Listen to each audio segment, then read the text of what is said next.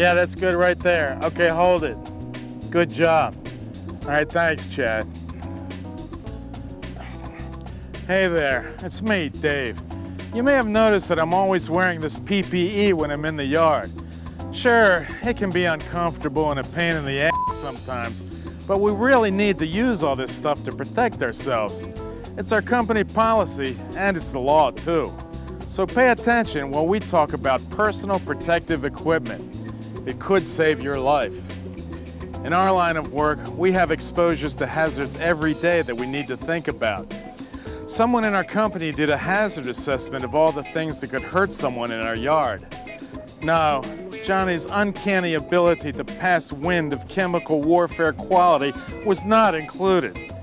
But that's how they came up with the list of PPE that we always need to use. And us drivers have the potential for exposure to even more hazards at our customer sites. So we need to make some good safety decisions every day. Let's start from the top. Head protection. OSHA requires that anywhere there is an exposure to a potential impact to the head, we need to use proper head protection. And most commonly, that would be the hard hat. Since I'm not in an area where there is any overhead exposure, I'll take this thing off and explain it to you.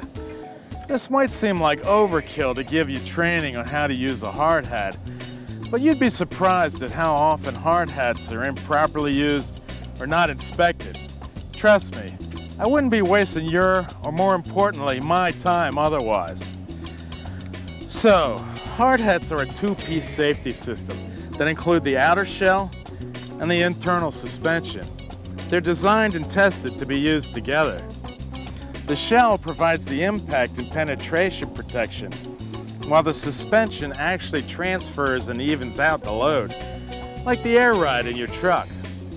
The shell and suspension both require inspection before every use, and I'm the only guy I know who does that like they should. If you find cracks in the shell or burns or cuts, it's time to trade this hard hat out for a new one. Don't paint on the hard hat either, or put stickers on it. You might cover up a crack, and the hard hat could be compromised without your knowing it.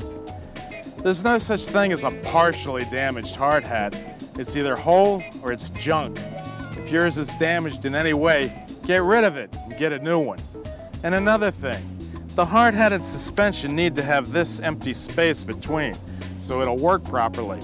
So don't store your gloves, cigarettes, sandwiches, or your favorite 18th century love sonnets in there. Make sure you adjust the suspension to fit your head too. They're designed to be adjustable. Make it snug, but not too tight. I have that problem with my leotards. Second, if your yard is like ours, hey, look out!